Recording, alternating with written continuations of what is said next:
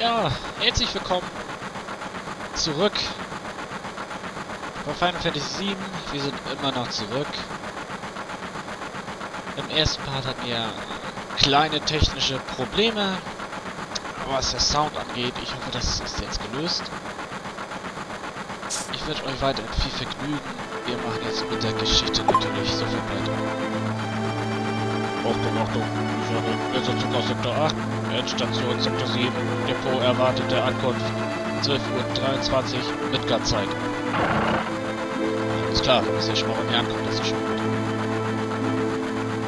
Oh, die scheinen alle Angst zu haben vor uns. Oh, setzt euch mal alle hin. Deswegen hasse ich den letzten Zug. Oh Mann.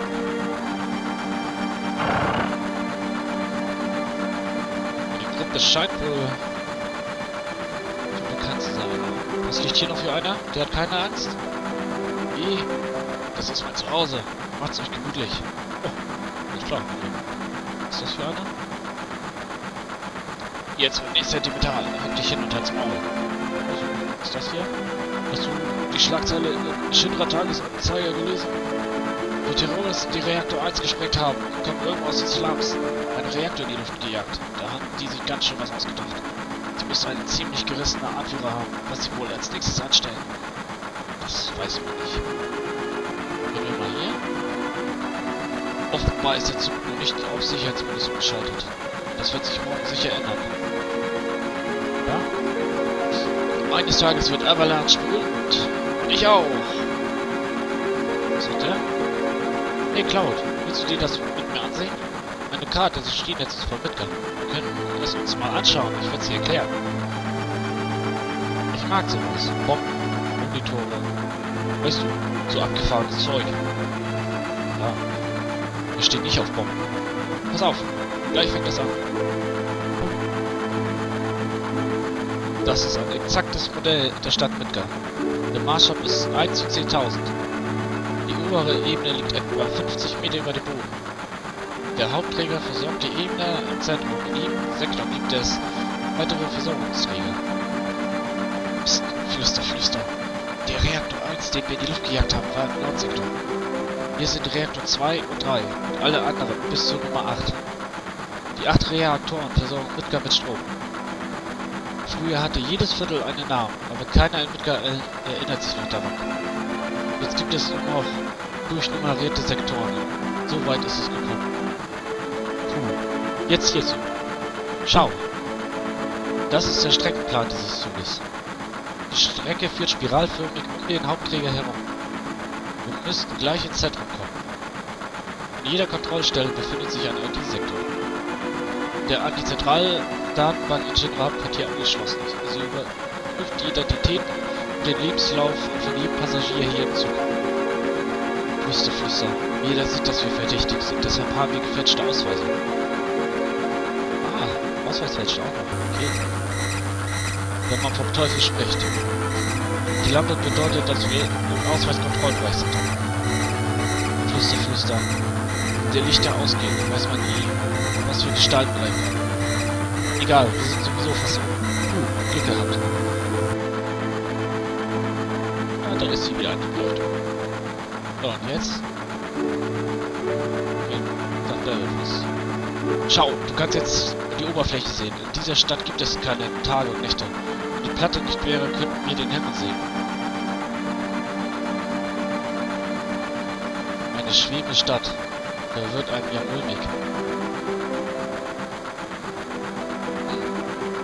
Hätte nie gedacht, dass du mal sowas sagst. Du bist immer für eine Überraschung gut.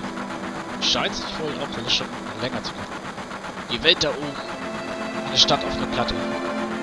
Wegen dieser Scheibe müssen die Leute unten leiden. Und die Luft in der Stadt ist völlig verdrängt. Und außerdem verbraucht der Reaktor sämtliche Energie. Warum ziehen dann nicht alle auf die Platte?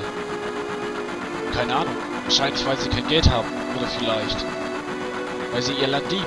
Egal, wie verdreckt es ist. Ich weiß, keiner lebt freiwillig in den Slums. Es ist wie mit diesem Zug. Wir können auch immer nur dahin fahren, wo die Gleise hinführen.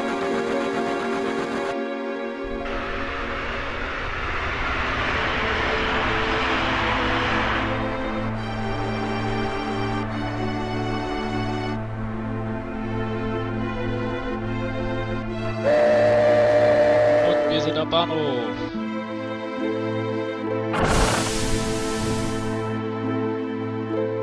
Steigen wir auch gleich mal aus, denke ich mal.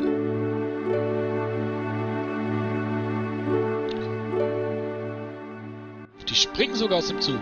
Yeah! Mach ich auch immer, wenn ich mit dem Zug fahre. Spring ich auch immer aus.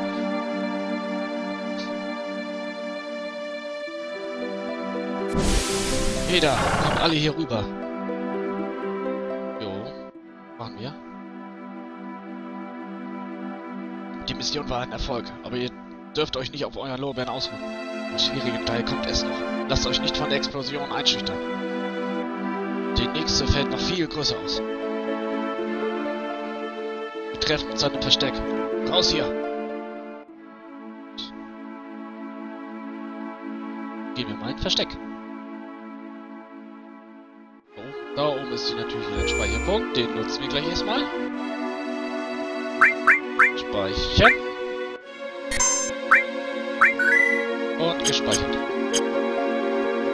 Was ist das hier für eine? Jetzt aber. Huch! Was machst du da? Das geht aber nicht. Willst du es dir ansehen? Es hat da oben Detonation gegeben. Wenn die Pfeile einstürzen, bleibt von den Leuten in den Slums nicht viel übrig. Naja, es hat keinen Sinn, sich darüber Gedanken zu machen. Schau nur, das ist gigantisch. Ah? Wie? Große Pfeile.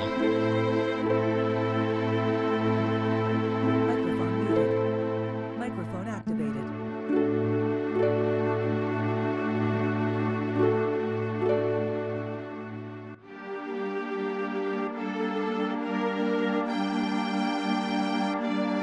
Ach, was für ein seltsamer, aber schöner Anblick. Gehört alles mir, aber du kannst herkommen, wenn du möchtest. Mach's gut. Oh, hat's ihm gehört? Ja. Jo, Cloud, hier rüber, sofort. Also gut, hol ich dir halt.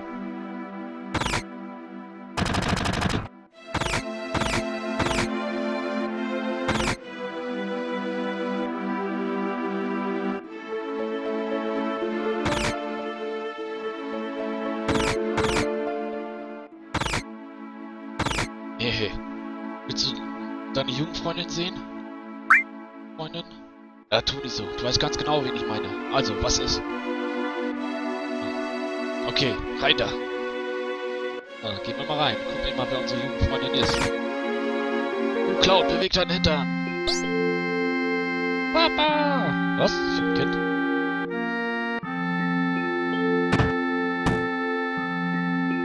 Marlene, willst du nicht etwas zu Cloud sagen? Doch nicht, mein Kind. Willkommen zu Hause, Cloud. Scheint ja, als wäre alles gut gegangen. Hast du mit Barrett gekämpft? Hab ich. Ich hätte es wissen müssen. Er kommandiert immer alle herum. Du warst von jeher eine Kämpfernatur. Ich habe mir Sorgen gemacht. Oh, das ist die liebe Tiffer. Ich bin so froh, dass kein was zugestoßen ist. Ah, es geht auch nichts über den ersten Schluck nach einem Einsatz. Nix! Trink doch auch einen mit uns. Klar, warum nicht? So ist recht. Auch wenn du Soldier warst, hier bist du trotzdem ein Neuling. Tu also, wenn ich dir etwas sage. Chef. Ach, Cloud. Tiffer ist eine Meisterköchin. Egal, ich will dir was sagen. Wie geht's denn? Tiffer lässt mich immer probieren, wenn sie kocht. Darum bin ich jetzt kugelrund. Ich weiß nicht, ob ich darüber lachen oder weinen soll. Aber der Laden ist berühmt für sein gutes Essen. Und für seine Getränke erst recht. Hier? Vorsicht! Ich bin ja ganz aufgeregt. Warum nur? Tut mir leid, Cloud. Marlene ist wohl echt etwas schüchtern. Schon wieder. Schüchtern. Da kommt der Große. Papa, willkommen daheim. Ach, ist seine Tochter. Okay. Alles okay, Barrett? Bestens. Kommt runter, ihr Spinner. Die Konferenz fängt an. Was für ein geheimer Geheimeingang.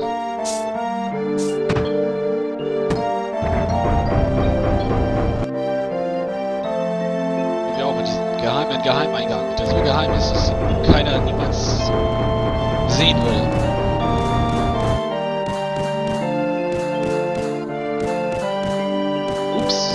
schau mal, was die Nachrichten bringen. Eine riesen Explosion. Glaubst du, das ist alles wegen meiner Bombe?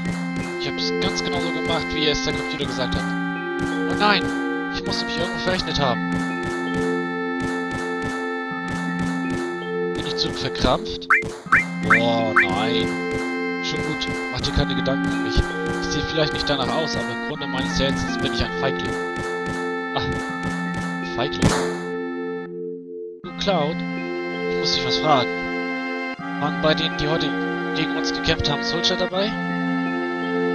Nein, da bin ich mir ganz sicher. Das hört sich aber sehr sicher an. Wären Soldier dabei gewesen, würdest du jetzt nicht hier vor mir stehen. Ich glaube nicht, dass du eine ganz große Nummer bist. Bloß weil du Soldier warst.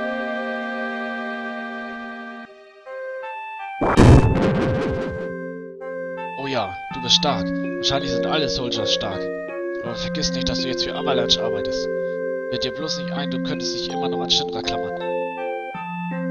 Shinra klammern? Du hast mich was gefragt und ich habe dir eine Antwort gegeben. Das ist alles.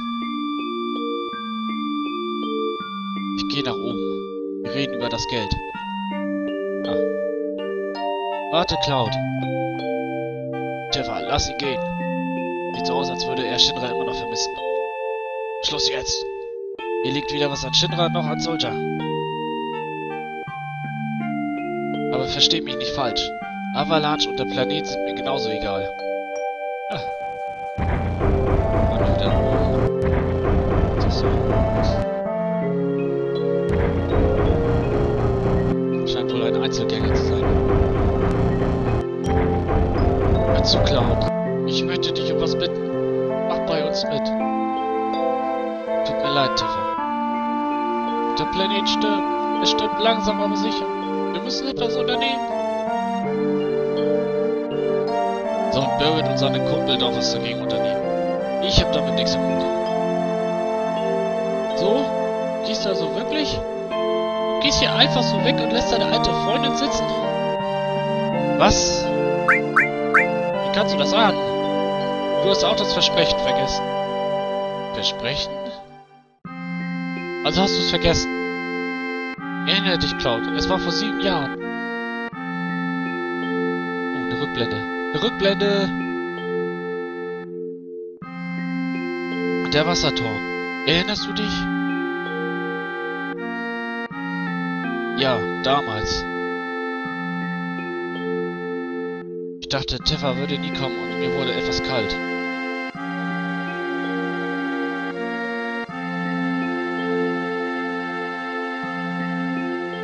Sorry.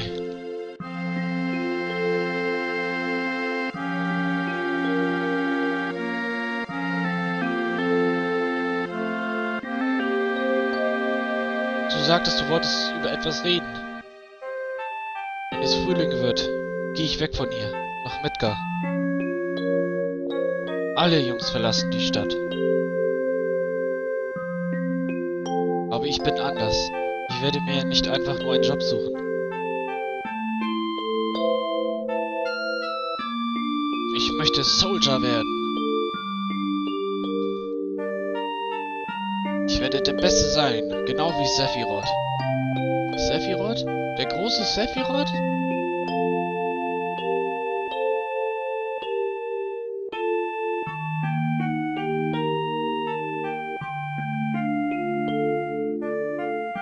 Ist es schwer, Soldier zu werden? Ich werde wahrscheinlich eine Weile nicht hierher zurückkommen.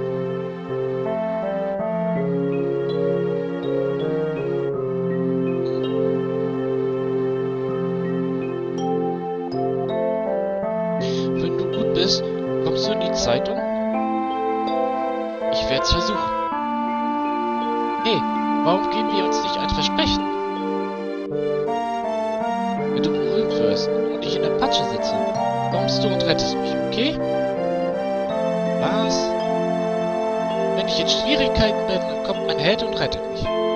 Das möchte ich wenigstens einmal erleben. Was? Komm schon, versprich es mir.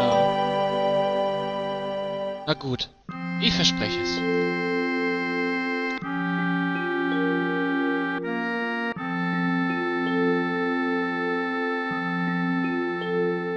Jetzt weißt du es wieder. Stimmt's? Unser Versprechen. Ich bin kein Held. Ich bin nicht berühmt. Ich kann das Versprechen nicht halten. Aber dein Kindheitsraum ist doch wahr geworden. Du bist Soldier geworden. Also musst du auch dein Versprechen halten. Warte mal kurz, du super toller Soldier. Versprochen ist versprochen. Hier. Geld von Barrett erhalten. Hey, 1500 Geld. Hey. Das ist mein Anteil? Soll das ein Witz sein? Wie? Du wirst also...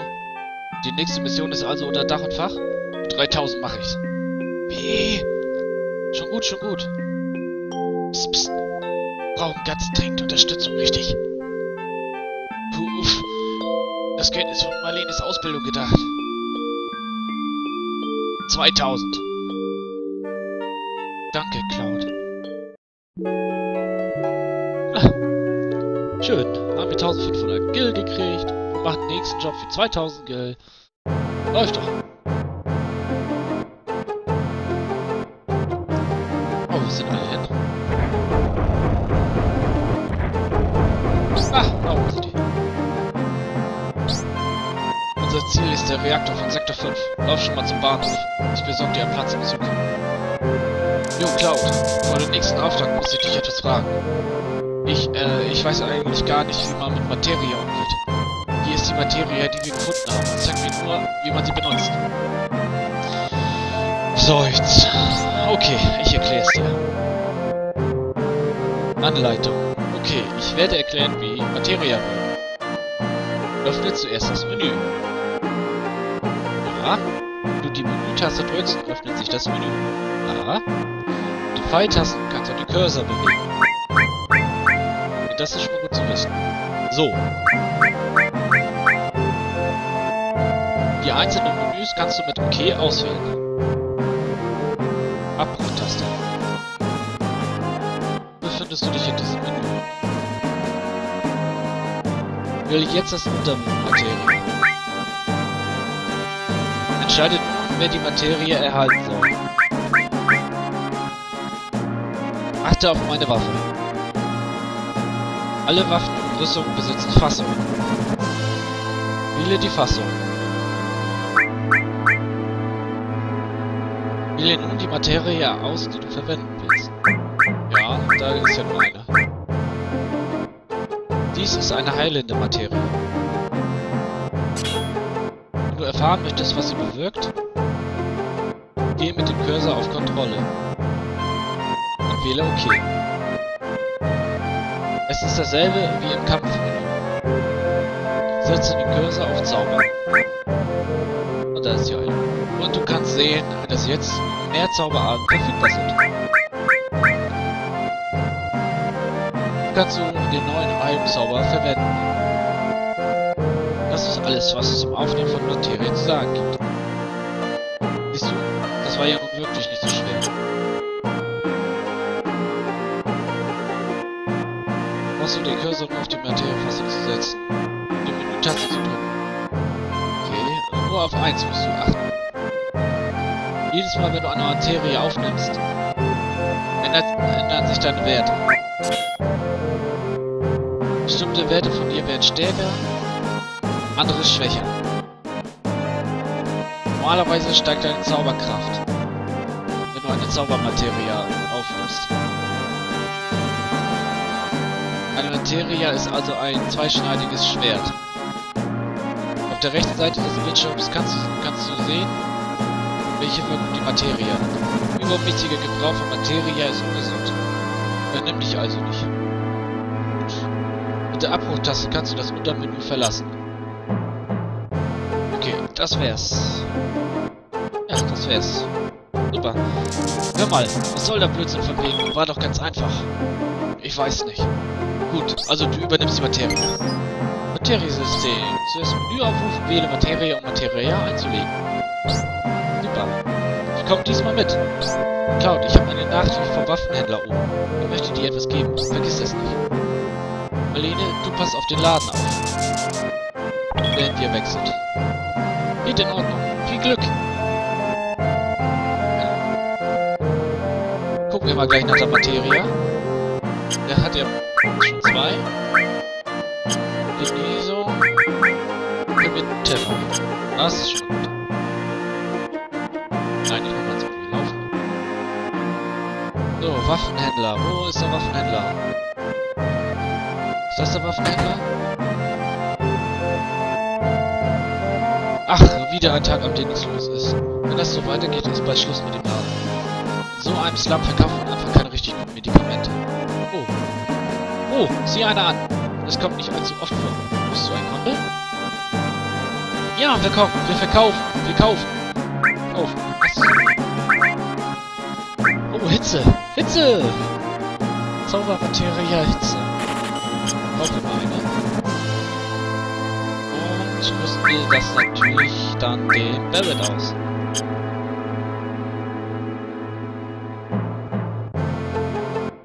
Hier ist jeder Waffenhändler drin.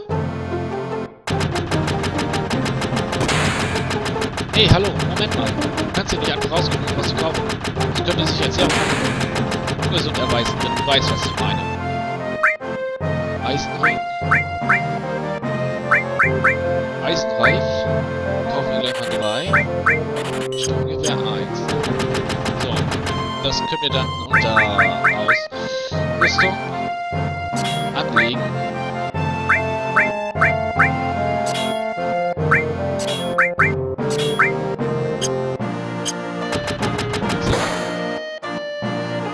Das vergisst er ganz bestimmt. Oh du, mein Freund im ersten Stock sagt dir, wo es lang geht. Ist klar. Gehen wir mal in den ersten Stock hoch. Sind wir jetzt hier im ersten Stock? Ein Speicherpunkt! Ein Speicherpunkt. Den benutzen wir dann erstmal, den Speicherpunkt. Dann speichern wir jetzt erstmal. Das passt dann auch ganz gut mit der Zeit. Ich denke mal, da werden wir den zweiten Part auch beenden. Wir machen dann im dritten Teil weiter und werden dann zum nächsten Mako-Reaktor vorstoßen. Danke fürs Zusehen. Lasst ein paar nette Kommentare da, wenn es euch gefallen hat. Lasst vielleicht auch ein Like da und ein Abo, falls ihr mehr sehen wollt. Kritik und Verbesserungsvorschläge sind natürlich genauso angebracht, könnt ihr auch gerne vorbringen. Auf jeden Fall wird bisher viel Spaß gebracht, dieses Projekt zu machen in den 2 Parts bis jetzt. Und auf jeden Fall sage ich wieder Tüdelü.